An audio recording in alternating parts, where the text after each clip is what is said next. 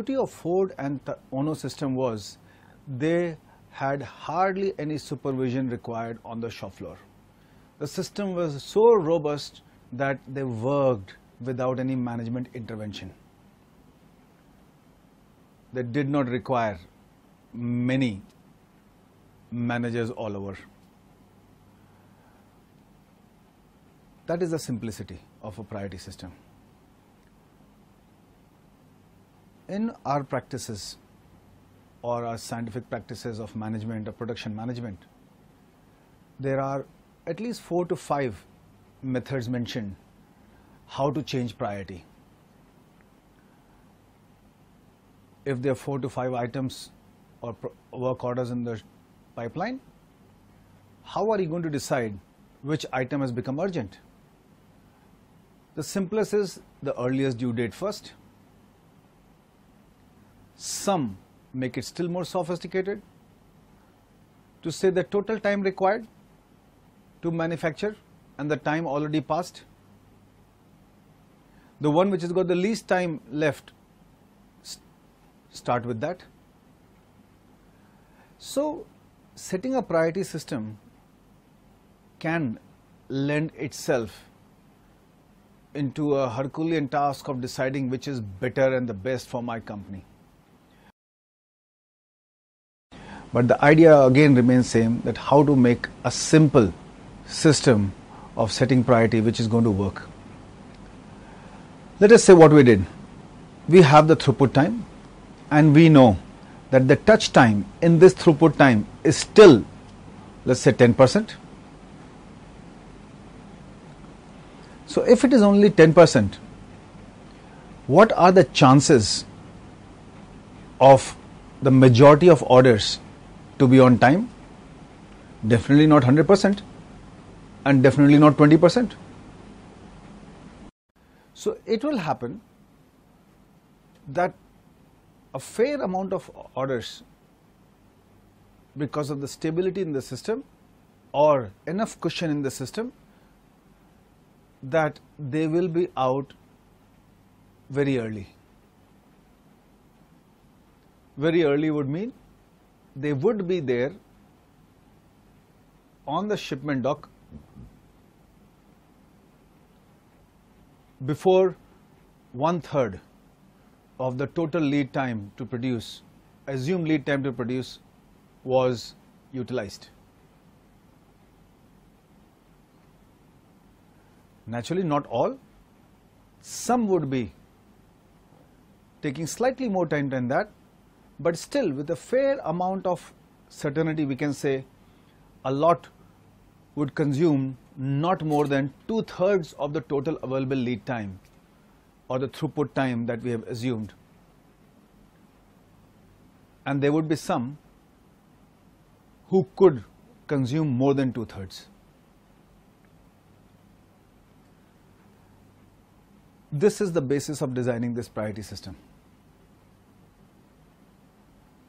A priority system that takes all the orders, puts them into 3 blocks or 3 sections, and for visual identification you can give them colors, and depending on the color or the band they are in, we decide our actions. Now if the system is stable and good, majority of the orders should have only consumed 1/3 of the total time allotted. But if the system is a bit unstable, then the majority of the orders will consume between 1/3 and 2/3. But if the system is totally unstable, then the majority of the orders will consume more than 2/3. The priority system should be helping us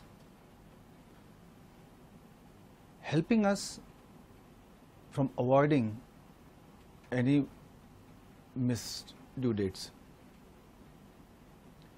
It should warn us rather than tell us that you have missed a due date. So the priority system, if put in place as an early warning system, is going to help this time-based system in taking a timely action. What I mean by this is, can this time-based action also tell us what are the chances of a particular order getting out of the system on time or not? Now this is where the right corrective action can take place. It can happen that at a particular time there is a slow production rate, or there is a quality problem, or there is a breakdown. Any variation can be termed as Murphy. When we say Murphy, that means there is uncertainty in the system, and we cannot predict where and when such deviations from normal will take place. So, if a system is robust enough to warn me, and the same system also tells me what to do with this warning, the priority system would be good enough to support the time-based control that I was looking to stop overproduction. The throughput time inventories are related.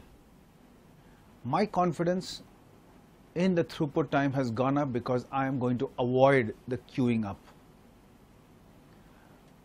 But I've only taken care of one aspect of the throughput time, or two disruptions to flow. That is the blockages part. The disruptions to flow are also quality related, as we have talked before. Now these is what are going to be clubbed together and be called Murphy, and my priority system is going to help me monitor this. So mind you, even by having a robust system like this, there is no guarantee that all your orders will be out on time. Because if by some mechanism you have managed to overload your system, that means the resource required, the load required, the load coming on the resources is more than the capacity it has. There is no way that you're going to meet your due dates. Assuming that you have not overloaded your resources, then the time-based approach is much stable and can also be applied everywhere.